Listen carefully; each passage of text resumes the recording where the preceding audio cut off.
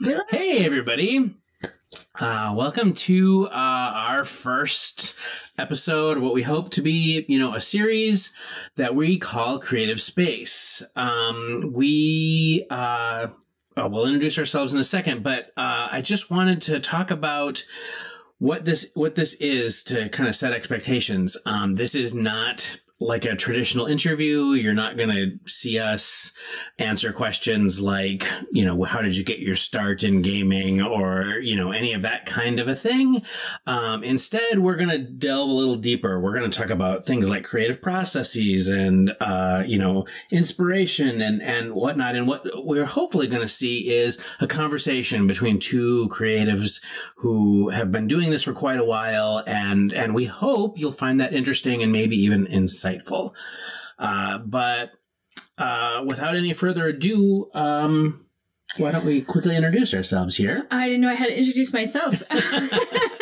I'm Shanna and Germain. If you're watching this, you probably know a little bit about what I do, but I'm a game designer and a writer, an editor and a teacher, and I'm super passionate about the craft of what we do as a creative. And so I'm very excited to get to talk about that kind of stuff.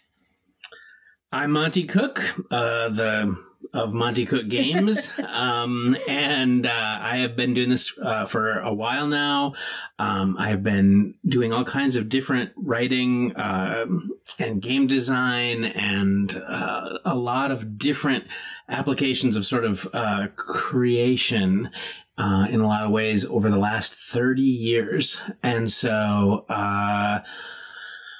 I don't know. Maybe I've learned something. Hopefully, maybe. We'll find out. Yeah, exactly. Right. It's, the proof is in the pudding. So I thought that maybe today, what we would do is start in a very what will tend to be a very broad way of looking at this, because as creators, we start with a basing building block, right? That is it is the bricks and mortar and everything of what we do, right? And that's language. And so, Shanna, you are really adept, I think, at using language to really enhance and build upon your creations. And I kind of want to hear about what your just general take is on that and using language, and what are the uses of language when you're sitting down to create something. And, you're a poet, you're a fiction writer, you're a game designer, you've done all these different things. How does that apply? That's such a great question. Like, language is just so interesting in that way because in many cases, it's the base. It's where we start, is the sound of the thing and the origin of the words. And so often there's all these words that we don't even think about, like their context and their meaning. And so I'm really grateful as a poet that, with a poem, you only get maybe 50 or 100 words at tops. And so you have to know what each of them means and kind of the history, the connotation that they bring with them. And so if you choose a church versus a chapel versus a steeple, like these all have different histories and they create a different resonance in the reader. And particularly when you pair them next to each other. So suddenly you have a steeple paired next to a graveyard or a church next to a graveyard. And so as you start putting these words next to each other, then they have sort of multiple meanings. And so one of my favorite things is to start looking at the etymology of the words and seeing, as a culture, what do those words carry emotionally, and what can I do to enhance that or decrease that depending on the kind of the mood that I'm going for. And so, so you start with like a mood then, and develop a language around that, or what's the first step? I think I start with a sound. And so if I'm starting with fiction, that my character, I need to understand my character's voice, like what they sound like in their head. And not just what they sound like in their head, but what they sound like in their head after they've had a couple of drinks, because that's when we sort of let those guards down, right? And we start talking, or when you're talking to a really close friend. And so I think, if this person was talking to the person they're most comfortable, they put all their barriers down, this is what they sound like in their head. Once I get that voice and that language, I can start to make, start to make a work. And I feel that way about setting too. Like setting has a voice. And if the setting was talking to its friend, its favorite setting friend, like how would these two different settings talk to each other, and what would that sound be? And so I think I start with a sound, a voice, more than a mood. Do you tend to start with like a mood, or do you start with something other than language? Well, now I start with language. That's interesting. You know, when I first started, I was still just 20 years old, brand new writer, and I didn't think about language. The first few game products that I wrote, I didn't think about language. I wasn't experienced or mature enough to even think about that. I was only sort of caught up in the ideas, right? How this magic item works, or how much damage does this creature do, right? And so I didn't think about that kind of thing. And in fact, it wasn't until something came along and kind of hit me over the head with language that I first started to think about it. And that was when I started to work on the Planescape campaign setting, because the Planescape campaign setting kind of turned a lot of heads back in the early 90s because of its use of language, right? It has its own vocabulary. It has its own cant, its own terminology, and not just for like game things, but like for how people address each other, how, you know, people refer to success and failure and whatnot. And this just so opened my eyes. And I think that, that really shaped like how those products got designed and the kinds of things that you talked about in those products. Whether you're writing an adventure or a setting source book or whatever, it was because of the language that you were using to describe those things that you had described a million times before, you know, in a typical RPG way. It was something that it changed things, right? Like suddenly the way the language, it informed the kinds of adventures that you have, I guess is what I'm trying to say. Sure, that makes sense. Right. It probably, to use a really blatant example, like, because the way that people spoke to each other was really interesting, it probably encouraged lots of interaction type encounters, right? You didn't just fight the things that you met, you talked to them. And so you would, as you were writing the things, you would provide the kinds of things that they would say in return. And suddenly it totally changed the way the game was played just by that language. That's really interesting, because I was thinking about this once when we were playing a game, and a creature had attacked us and we were attacking it back. And the language that you used, the vocabulary of the creature, which wasn't a language that we knew, but the way in which you intonated it made my character feel very bad for attacking it. And so we were using language in this whole way that, like, even though it wasn't a language I understood, we understand pain sounds, we understand pain language in other languages, in made up languages even. And so I suddenly had this whole different thing of, maybe we should find another way to handle this encounter, based just on that sort of language sensibility. Oh no, you saw behind the curtain. You saw the strings moving. You're not supposed to look there. My character did not like it. Yeah.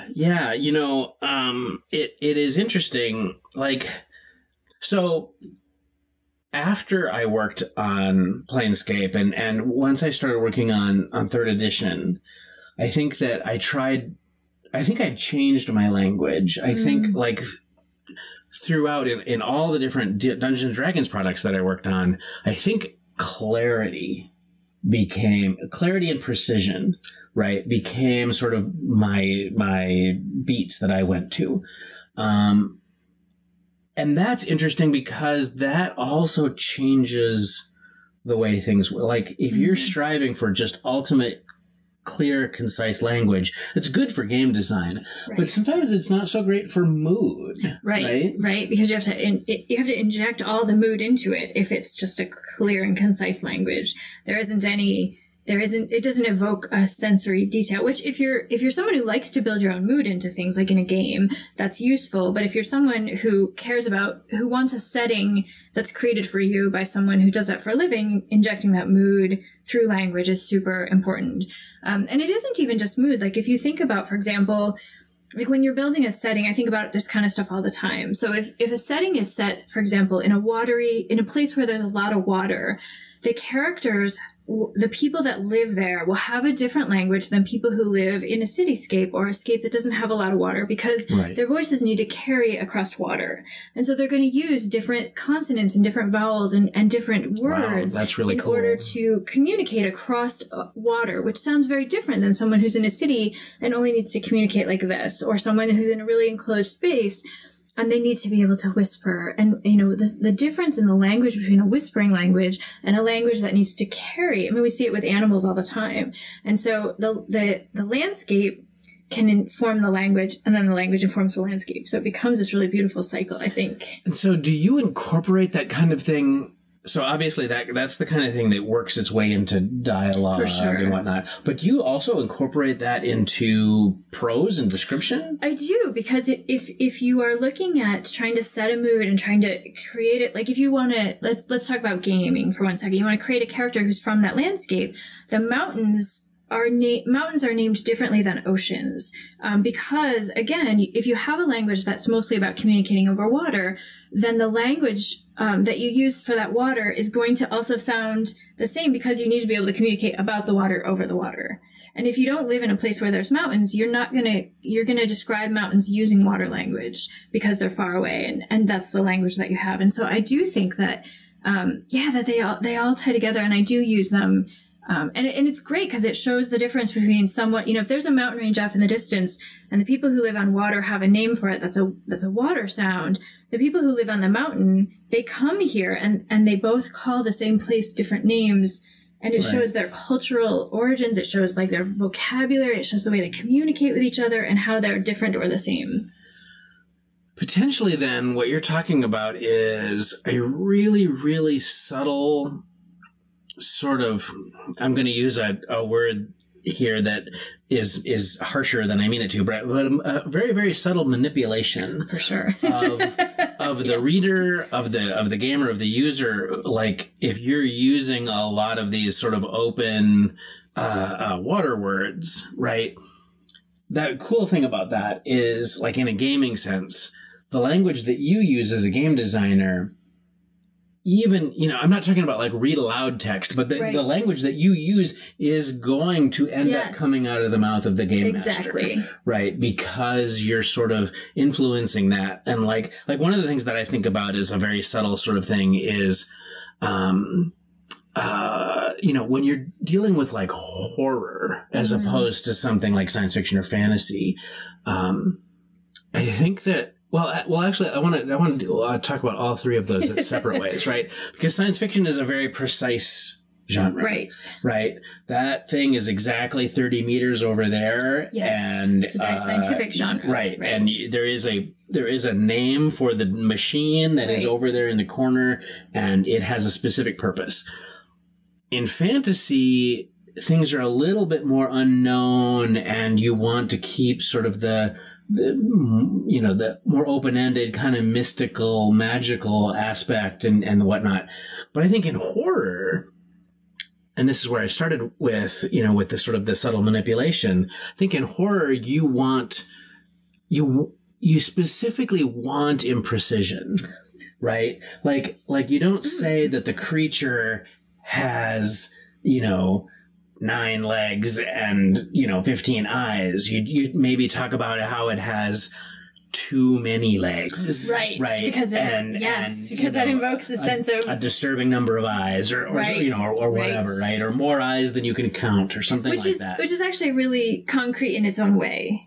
Right. What do you mean? So we were talking about so science, like you were saying, sci-fi language is very hard and concrete in its own way, right? Everything is built of squares, as we know science, right? It's very like it's scientific and it's straight, and whereas magic language is flowing just like magic, right? It's got this natural bend to it. But horror, it's about being concrete and specific about the mood, which is really different. So the concreteness of creating the mood is too many legs, which seems like it isn't concrete, but it is. It's such a specific detail designed to evoke a sense of dread, I think. And it's like the difference. It's very precise imprecision is what you're saying. Right. It's perfect. It's perfectly precise. Like, you can be precise, but be incorrectly precise. Right. Like you were saying, 6 legs doesn't mean anything, particularly if it's in another culture where, maybe 6 legs is the norm. And so who knows, you have 6-legged creatures all the time or what. But it also portrays the state of mind of the observer, right? Sure. Because if some horrible beast with lots and lots of legs and eyes is coming at you're not going to count them. You don't stop and count them. Right. You That's just exactly are like, right. all right, too many legs. Run. Kicks you right out of the story, right? Because you're like, as someone who is in that space, I wouldn't count legs. I would just be like, that thing is scary and has too many of all the things.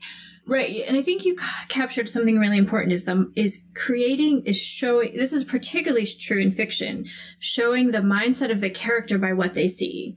And so like some characters see things, some characters are more likely to hear things, some characters, sure. Right. So using those sensory details to create a language that's very specific to the character is just such a wonderful way to differentiate your characters and show how they see, how they experience the world. Because some people are very visual and some people are very, like, the olfactory is their thing. And so everything they notice has a smell or a scent. And using the language that's really unique to them for those scents can just do so much work. Right. So it's interesting that, it, like in a gaming context, I think because of the, it actually goes back to like the origins of gaming as like a war game with miniatures on the table or counters or whatever, right? That shows like a very precise, I'm going to move this, exactly over here, and I can move it here, but I can't move it here. And so like you get situations when you're running a game where like, and there's horrible abhumans streaming out of their room, right? And someone will say, well, how many are there? Right? And my response is always, oh, shit ton, right? You don't know. You're not going to stop and count, right? Because they're not going to stop and let you count, right? You're just going to say, there's a bunch.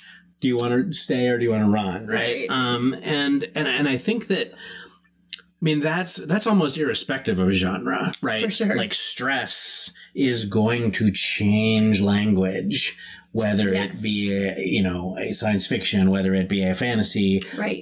Whether you're talking about prose, whether you're talking about gaming, right? And so is love, and so is grief, True. All of the emotions. Like your character, the language that they use for things changes. We know that there are biological changes that happen, neurological changes that happen when you're in love, just like when you're stressed out, right? And so the way that you see the world, the way that you experience the world changes, and thus the language that you use to talk about that experience changes.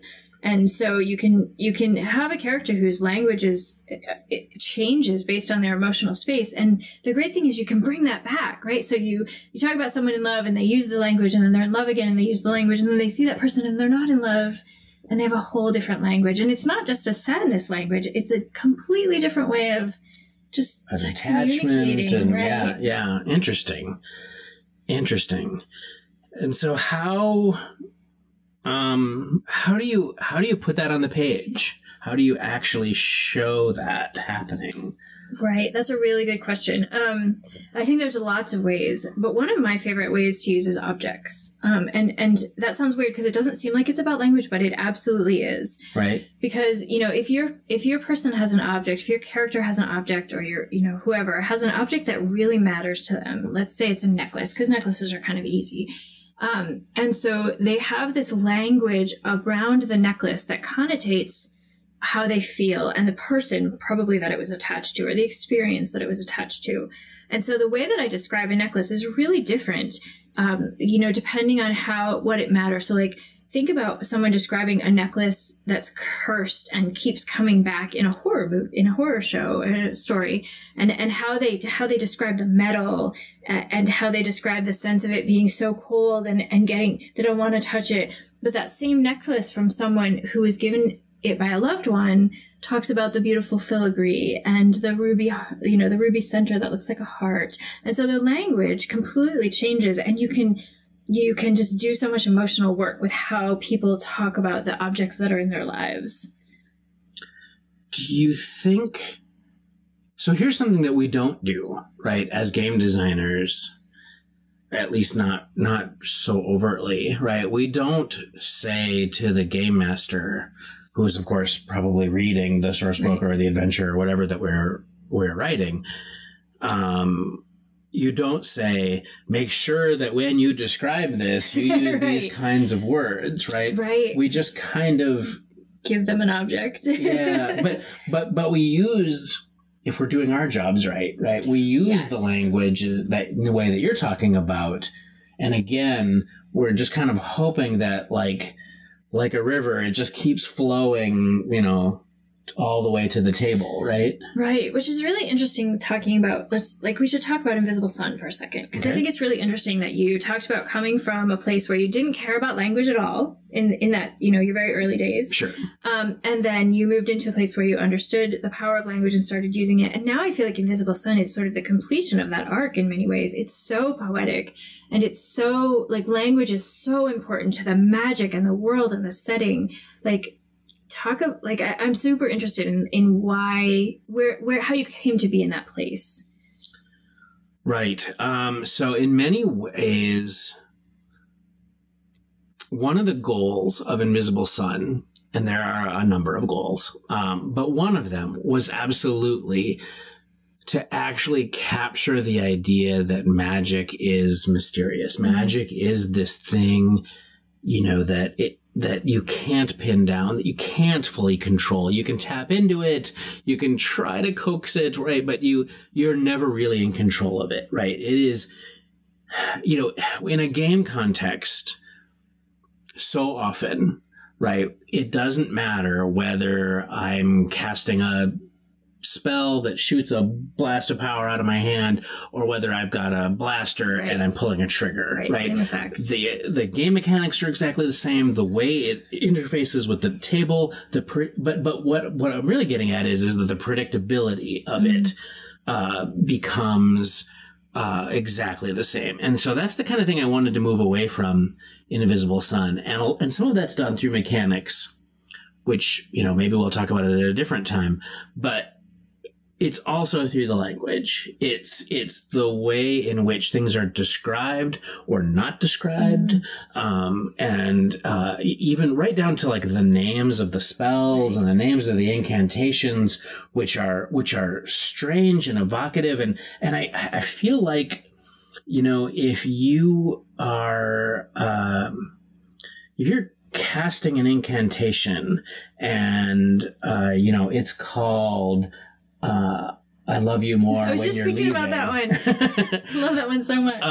Then that all of a sudden, just even sitting at a game table and saying, I cast this, right? It changes the way things feel at the table, right? If I cast teleport disruption, right, that has a completely different connotation. Right. And so I strove to use language in that way. It is exactly sort of the culmination of the things that we are talking about here, where hopefully the language that is in the books finds its way directly to the table, but not even just through the game master, right? But because it's worked into this, it's going to be the players who are holding the cards that have these spells and incantations and things on them. And so it won't just be the game master who is instilling the surreal, weird, mystical, magical nature of the game, but the players will be contributing to that as well. And I think that's kind of one of the ways in which that game hopefully achieves that goal. Another thing that it does, and this is a weird one, but I said that the things that get described and then the things just as important as are the things that don't. And the idea here is there is a sense of mystery. There is a sense of, I don't understand everything about this world that is conveyed in the books and in the texts that you find in Invisible Sun. And, and this is a little bit true in Numenera too. And that's very deliberate because I want people to convey, I want game masters to convey that sense when they are portraying the setting.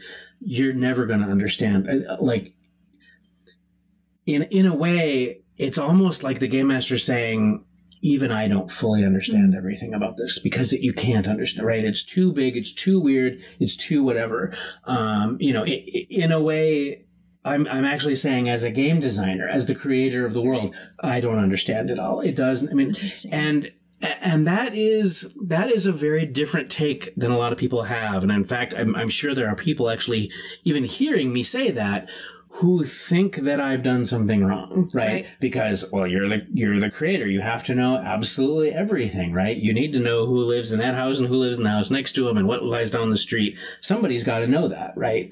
Or that, you've got to be able to be the game master. So you've got to be able to answer all those questions. And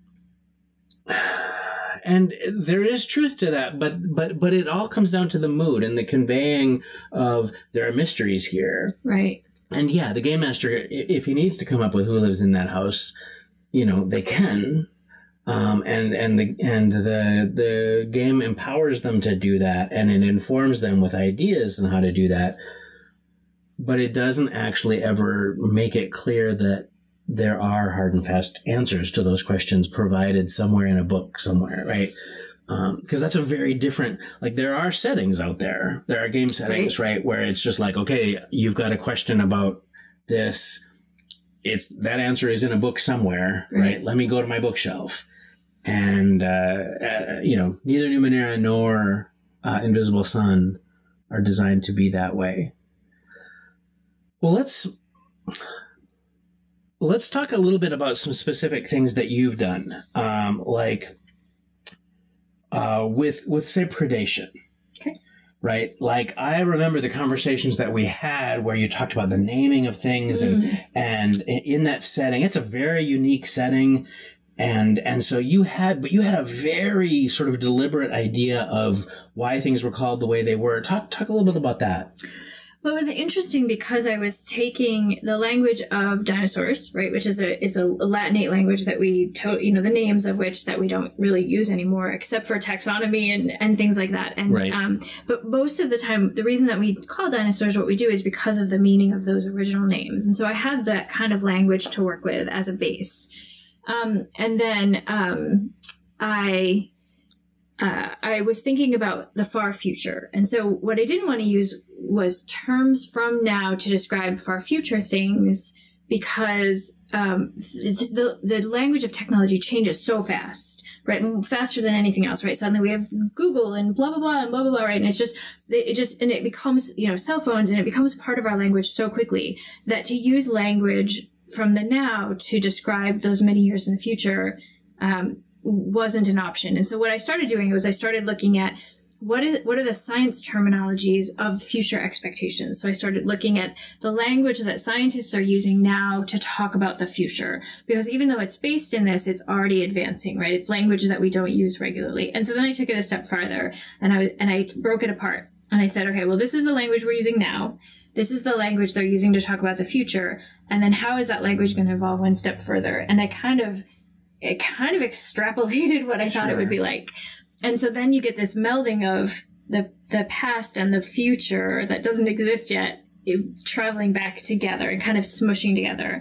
And so I wanted dinosaurs, for example, that were bioengineered to have both the history of dinosaurs, because that doesn't go away, that doesn't change, right? Unless a dinosaur is found to be a different species or whatever, in which case it gets a new name. And the future understanding of what we thought dinosaurs would be like. And so I was mushing the language together.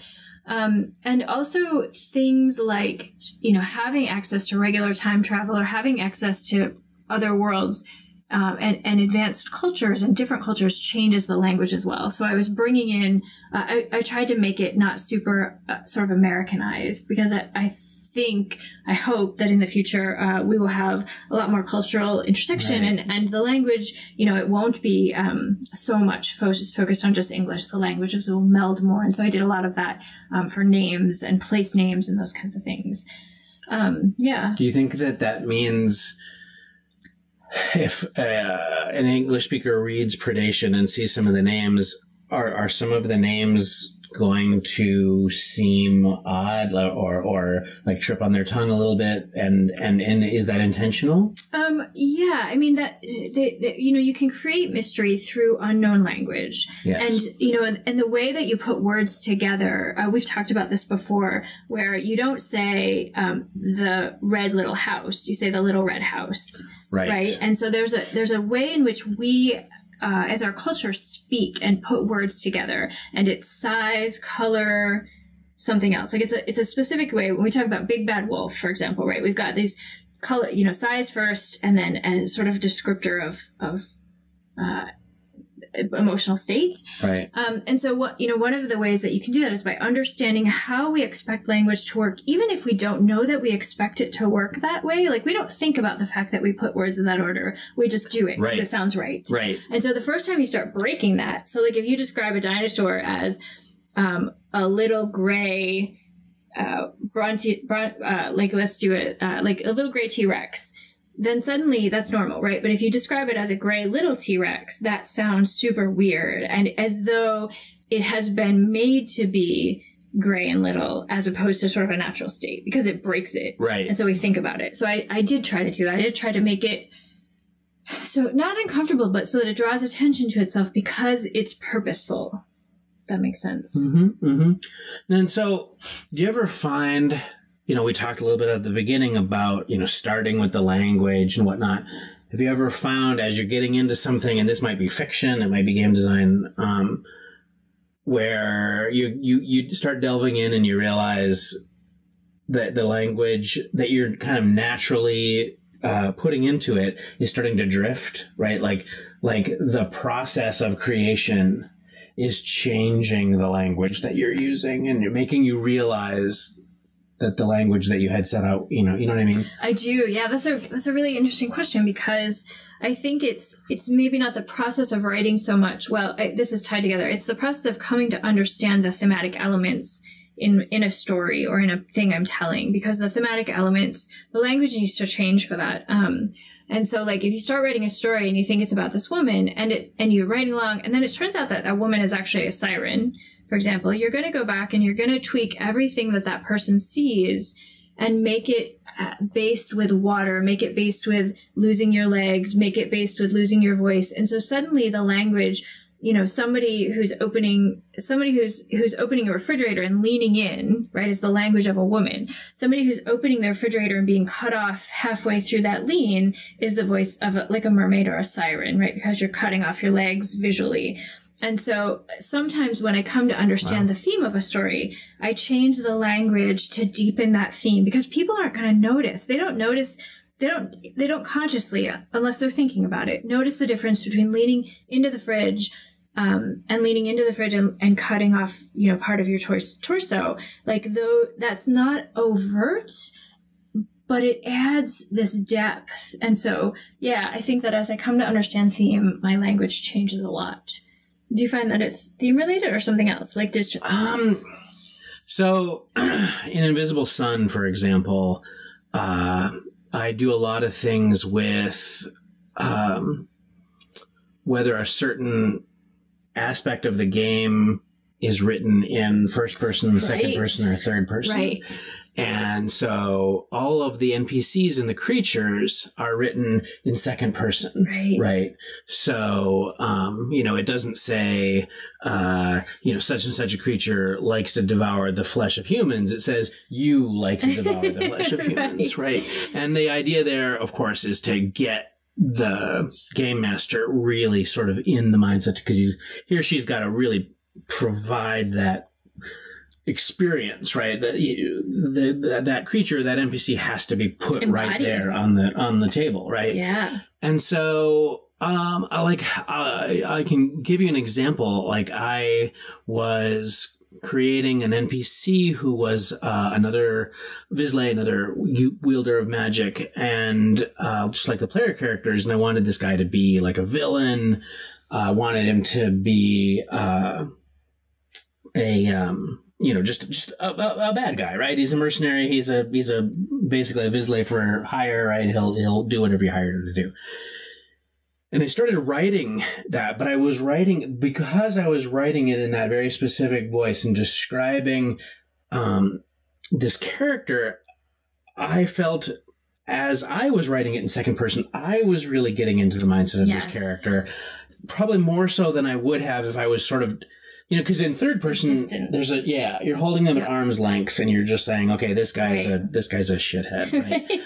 But this guy, because I'm writing it in second person and I'm describing about how he's he has to earn his money because his father has a degenerative mental disorder, basically like Alzheimer's, and is getting worse and worse. And so he's got to cover all of his father's expenses and spend all of his extra time helping his father and everything. And I'm putting that in second person. And suddenly this guy, he's still an antagonist, probably for the player characters, but boy, did it, the use of that language, boy, did that change that character. And I think it will change the way that when that character shows up at the game table. Right. I think the game masters will portray him very differently than if I had done that in third person. I found myself, I remember when I was editing that, I was reading through that and I was thinking, oh, what a bad guy. And then I was like, oh, right. And so you could see him, like,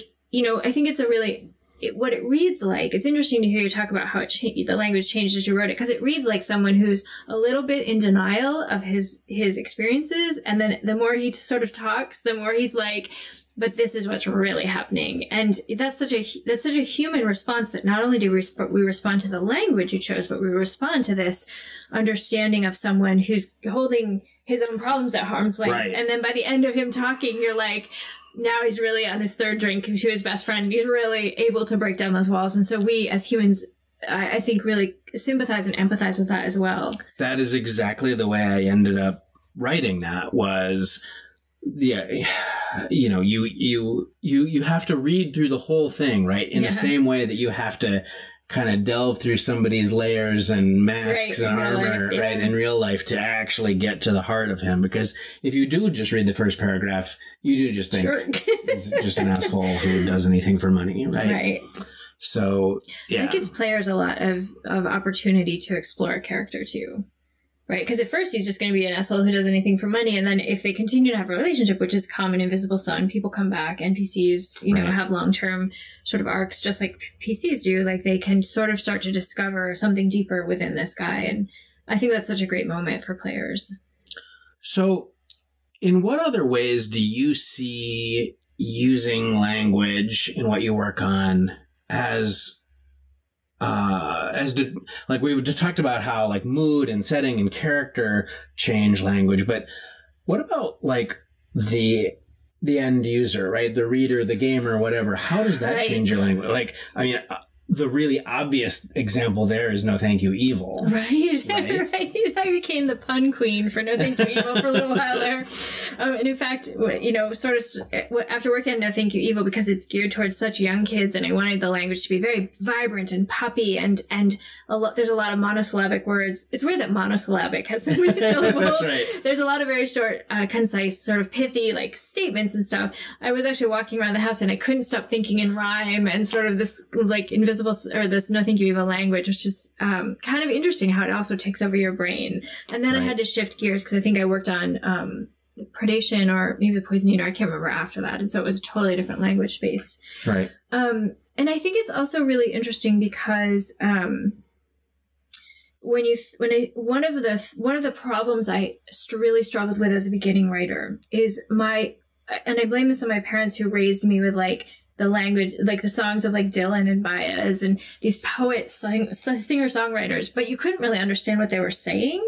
And because they were sort of like beautiful and yet like, I didn't know what a lot of them meant. And so I understood language, and I understood beautiful, like, language that just was so rich and deep, but the readers got lost in it because I didn't know how to care about the reader. I didn't know how to make language that did more than just stand there and be beautiful. And so one of the things that I really had to learn early is to really, like, empathize with the reader, right? And it's hard because as a beginning writer, people talk a lot about, like, think about your reader or don't think about your reader, right? Depending on how much panic that sort of gives you. But I think there's a middle ground where you have to think about, like, and so what I think about is, how does this land on the reader's body? What is the physical reaction a reader will have to what I'm saying? And sometimes that physical reaction just needs to be, I understand this, right? So no, thank you, evil is fun, but it's also, does a child who maybe is on the autistic scale or maybe has trouble reading, do they understand this? Can they follow the language? And that's true even of poetry. Like, I know that there's a sort of, poetry is kind of weird because a lot of people are like, I don't understand poetry. And that's just sort of poetry's definition.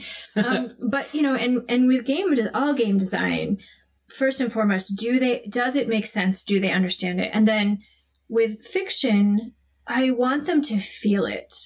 Do they feel it is the question I ask myself. And understanding is also important for that. But I found I had to pull back from the language in order to think about the reader and not the language first, if that makes sense. Yeah. Yeah. I think that this is actually a big challenge for writers of almost any type, right? Like, certainly for game design, I think that people struggle early on when they first start game design is, they'll describe a thing, right? They'll describe, or, a rule, right? They'll describe something that has mechanical aspects at the game table. They'll do it in a way that they understand. Right. And they never take the next step and think about, well, what if I'm on the other side of this and I'm reading this? Am I going to understand it? And moreover, like, if this actually gets put in front of a bunch, 5 or 6 players, are they going to understand it? What questions are they going to have? Yeah, the question one's one I always forget, and it's so important. Yeah. It's like the next step. You've got to kind of anticipate the questions that they, because the game master is sitting there, and the players are asking, him or her questions, and they're like, I don't know. Which is different than the mystery. Doesn't say what's behind the door, right? Or whatever. Confusion and mystery are not the same thing, right? Exactly. Talking about mystery earlier. Exactly. This is confusion. And what a fine line that is, right? Yeah, and I think that a lot of that has to do with the broad setting and the specific scene. And this probably applies to fiction as well, right? Like, if I'm the game master and I'm running some adventure that someone has designed and written for me, like, in the micro, like in the small scale, if you tell me that there's a door, but you don't tell me what's behind the door, you've screwed up as a designer, right? That is just confusion. Because someone's going to open it. Exactly. Right? Exactly. And so that's the difference, right? Because in a broad sense, you can, like, if the player characters are going into this weird, mysterious ruin, maybe they don't need every detail of everything that has ever happened in that ruin, right? It's too much information. It's ruins the mystery or whatever. But they need to know what's happening right then in the present. They need to know what does my character see? What does my character hear? If I go and push this thing, right? What's behind it? And if you don't give those answers straight out, you need to give the GM answers on how to make it up. Is my theory, right? So, So, like, you don't like in fiction, that's the sort of proverbial gun on the mantelpiece, right? If you put a gun in the scene 1, you know that it has to appear somewhere. It has to matter. Right. If you put an X in a cave, it better matter because your players are going to expect it to matter. And so, even if you don't answer the question of what's behind the door, you can give the GM, you can say to the GM, okay, here are some ways to answer that question, or here is the theme you're going for, and you can answer the question however you want based on these, like, guidelines. Right.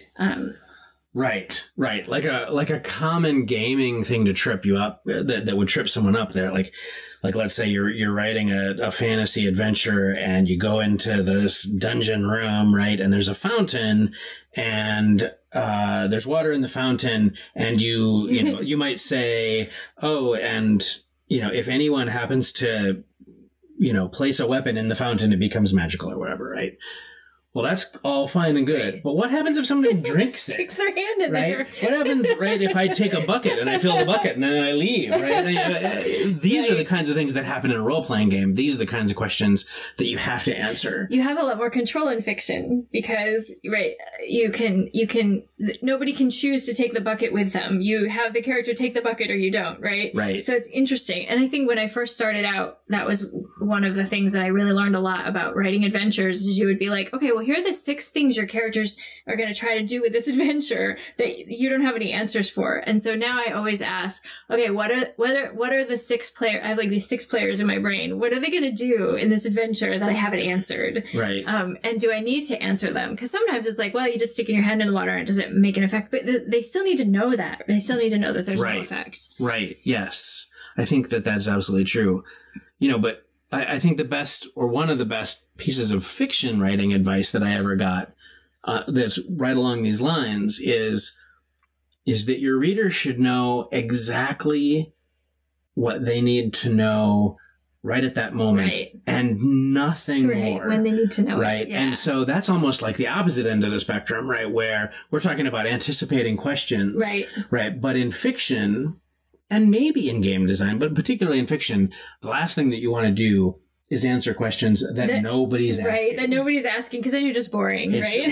Right. I mean, we've all seen that, right? It's too much exposition. Right. We have names like info dump. That balance is one of the hard, I think, as a fiction writer, that balance between what the reader needs to know and when they need to know it is so hard, because it's, again, mystery or confusion, right? You're trying to create mystery without creating confusion, and definitely without creating boredom. And so finding that happy middle in there, it's so hard. And you have to assume your readers are really smart and that they're going to get it. But your readers can't be way smarter than your character. They're going to start thinking your character's stupid. Right. And so it's just such a balance. It's really, really hard, I think. Yeah, I think that my theory is that you want, the perfect situation is when the reader is just a little bit smarter than the character, right? Because like if the reader figures out the thing just one page before the character figures it out, you don't think that the character is stupid, but you think you're really smart, right? Yeah. And so you feel good about yourself. That's the goal. Right.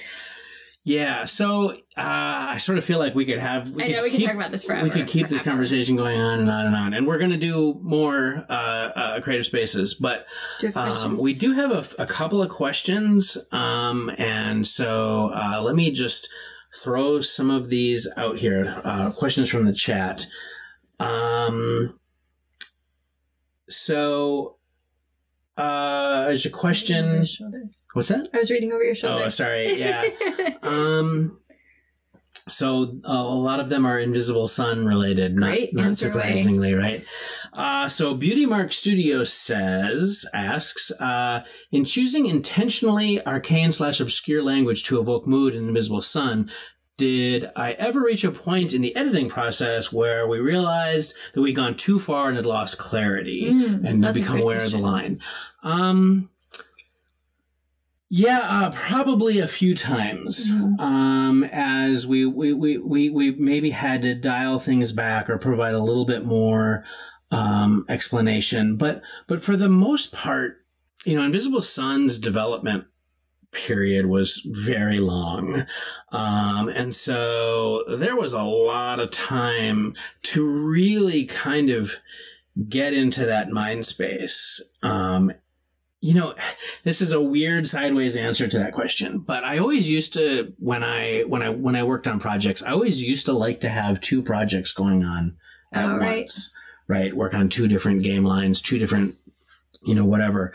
But I have found that with Invisible Sun, I can't do that, or rather it's very difficult to do that. And I think that is because I had to develop sort of this Invisible Sun mind space that was sort of the, way of using language and way of using description and whatnot that was just right. I guess the game's not out yet. We'll find out if I succeeded or failed. There are going to be places where people who are reading through Invisible Sun, they're going to have to run to a really good dictionary a few times. I had to, and I was editing it. It's so true. I very intentionally used a lot of older words and obscure words. Again, but in order to describe magical things, right? In order to describe things that were sort of, the actual definition of the word occult is hidden, right? And so, if something has to do with the occult, it's hidden. And so some of it is hidden in more obscure language and whatnot. Now, if you don't ever want to run to a dictionary, you don't have to, right? You're just like, okay, this spell has a really weird, to do with fire. has a really weird name, right? I don't know what that word means. But it has a meaning, right? There, somewhere, right? There aren't any made up words in that context, right? In like spell names and stuff like that. Those are all real words. I think what you're talking about brought up two really interesting elements too. One is that, the language between things like spell names and the actual rules are slightly different, because the actual rules, again, are more about understanding than beauty. And spell names are more about beauty than understanding. And so even though they work really beautifully together and intermingle, I think you intentionally created a break between the two different types of language so that so that it is easier to understand how to actually play the game versus, like you were saying, you don't need to know what the name of that spell means. Right, which is exactly what we were talking about before, right? About sort of the clarity of the micro versus the mystery of the macro. Right. I was also thinking about how you were saying now that you like to work on one project because you get into that mindset, which of course brought me all the way back to the difference between people living on water and people living in a mountain region. Like, you are living in the Invisible Sun landscape. And so you have created a language that benefits you living in that landscape. And so when you live in a different project landscape, it has a different sound and a different meaning and a different connotation. And so when you're working on two projects, it's like you are working in two languages at once, right? Like and so, particularly if the languages are different, that is hard on your brain to be constantly switching like that. Right. And this is only tangentially related, but what you said reminds me of this, right? Is that there's different kinds of intentional obfuscation in order to heighten the mystery. And what I mean by that is, so in Invisible Sun, there are spells and incantations. There are a lot of other things too, but let's just talk about spells and incantations.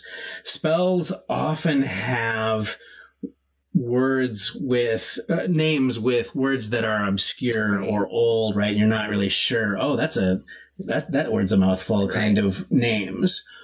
Incantations never use language like that in their names. Instead, they have very poetic names using very easily digestible words that convey an emotion, right? It's like one of the phrases I heard when I was learning how to write is called burnt tongue, where you take really common language and you break it. So like, rather than say like, XYZ, you break it and you create that word by using it in a way that's very colloquial or very unique to you. And I feel like Invisible Sun does that on that side. It's very burnt tongue. Cool. Yeah. I was awesome. going to say something else and I forgot what it was. Oh, well. There's so much like, I was going to say we didn't even get to talk about like codes and ciphers and shibboleths and the whole other language under language that I totally wanted to talk about too. And I know that we're running out of time. It's a huge topic. There's so much to talk about, but codes and ciphers and shibboleths, and they just all make me so happy, like secret languages, and I just love all that kind of stuff. All right, well, I'm pretty sure every book I've ever written has at least one of those in it. Yeah. Can you give us an example? Well, there's the language of the butterflies and the predations is very much, I wouldn't say it's a shibboleth, but it's very much a code language. And so they have all these things that they are communicating to each other through a very particular language that's based on the Ray Bradbury short story, which is one of the few surviving stories that survived into the future and was brought back to the past, and they had a single copy of it and they sort of made it their Bible. And so they have all these code words based on the specific language and cadence and sentences that are in that short story, The Sound of Thunder. So like, it's all interwoven and nobody's going to notice it but me, but I love it anyway. That's awesome. That's awesome. So Horatio 78A says, from seeing Invisible Sun games on Twitch, reading the setting online, it seems like the best Invisible Sun game master is a professional improvisational poet. Oh, I love that. How do you even develop the skills necessary to run it? Wow. Hopefully it's all right there in the book, or in the box, rather, in the black cube. There's a lot of time and attention devoted in the text to exactly how to portray the setting, how to run the game, and there are some hidden tricks that are actually woven into the game. As just one example, in the course of playing the game, at significant moments, or if you're in action mode, every round you play a Sooth card from the Sooth deck. And they have these evocative names, and they have these really cool surreal images and symbols and whatnot. And they all have meaning, and it has an immediate, game meaning of, oh, now this particular type of magic is enhanced and this is diminished and whatnot. But there's an extra secret little GM trick woven into all of those, because each card has meaning like a tarot card, in that way that, in different contexts, it means different things and whatnot. And all of that is meant to be sort of the GM's cheat sheet, right? That you don't know exactly what is going to happen next, because you're kind of going along as an improv kind of exercise. But these are prompts, right? These are the things that you can draw upon, whether it be the meaning, or if you don't even want to bother with the actual meanings that are written up in the text, you can just look at the art, right? And just look at the name and draw inspiration from that. And the cool thing about that is, not only does that not seem like cheating, right? Your players are going to start to feel like, oh, these Sooth cards actually really matter, right? Yeah. They actually really spooky. do tell the future in a way. They are, showing us how the world interacts and whatnot, because they are shaping what the game master is telling us happens. And so rather than being, like I said, like a cheat, it actually seems like that's the way it's supposed to be.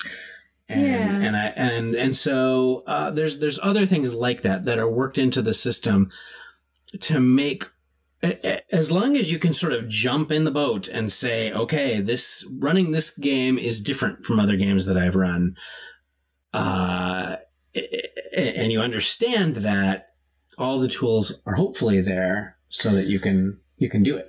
Yeah, I think too, first of all, I love the phrase professional improvisational poet. I think it's glorious. I also think that in many ways, as a GM in this space, sometimes your job is the opposite, where we talked about concrete versus mystery. And so your job is to describe the street in a way that the players can see it and understand it and feel it. And so that's, in some ways, that's less of the poetry stuff than it is just concrete descriptions that are informed by poetry. And then the players, I think that often the players start adding in the poetry, right? Because we've got the spells and the incantations, and one of my characters has a spell where I think it's a secret, where if I rhyme when I cast my spells, I get some benefits. And so that puts the onus on the players, if they want to sort of start becoming improvisational poets. That's fair to say. It's true. And so it's not all on the GM. It's some of that is on the players as well.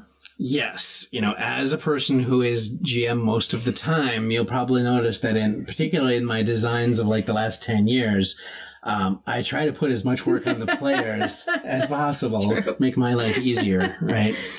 So that's why, in my games, GMs don't roll dice. They're not looking up a lot of charts or anything, or any charts. We're doing all the work. It's all story. And then, of course, now I've worked in the Sooth deck and whatnot, so that even the story has got a story prompt. So the GM doesn't have to do anything. It's easy. Easy. I see we have more questions, but we're out of time. Do we run over? Do we answer them later? Let's take one really maybe quick one. This is an interesting one. It's another Invisible Sun one. In a game like Invisible Sun, where despair is just as important as joy, how do you deal with downer moments for your players when most folks seem to want the arc of their game to swing ever upward? How do you make sure that sad moments or hard moments, brutal moments are just as rewarding as moments of triumph and accomplishment? That's a good question.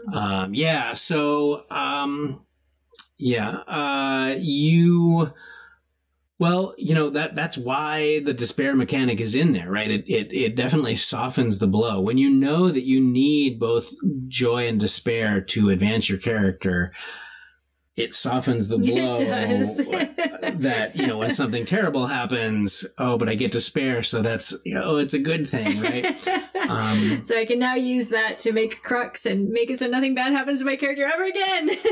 And a lot of that has to do with, again, talking about narrative spaces, about how, when we watch a show, or we read a book, watch a movie, we see our characters that we love and follow, right? If you watch The X-Files, for example, right? You love Fox Mulder. Mulder's awesome, but he gets the crap beaten out of him all the time, right? That guy is, especially like in the early seasons, that guy was in the hospital almost every single episode.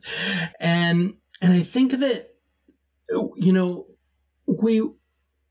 we want to see our heroes put in jeopardy. And in a role-playing game, that is, our heroes are our player characters, right?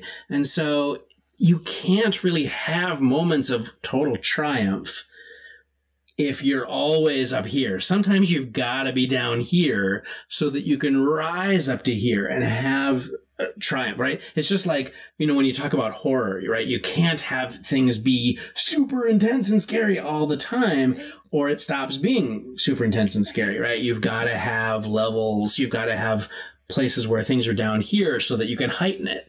And I think that joy and despair work exactly the same way. And that's true of fiction. That's true of gaming.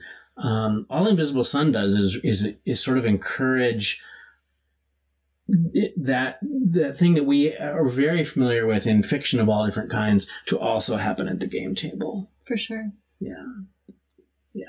I won't tell the story of the giant time my character got despair and it broke both of our hearts. And it was glorious. Someday I'll tell that story. All right. I think we're out of time. Yeah. Unfortunately, we are. Thank you for your questions. Thank you for joining us. I hope that this was interesting. And maybe informative. We hope to do another one of these in a few weeks, where we'll be talking about different topics. Maybe we'll kind of take this as a starting point, and we'll move on to something organic that comes next.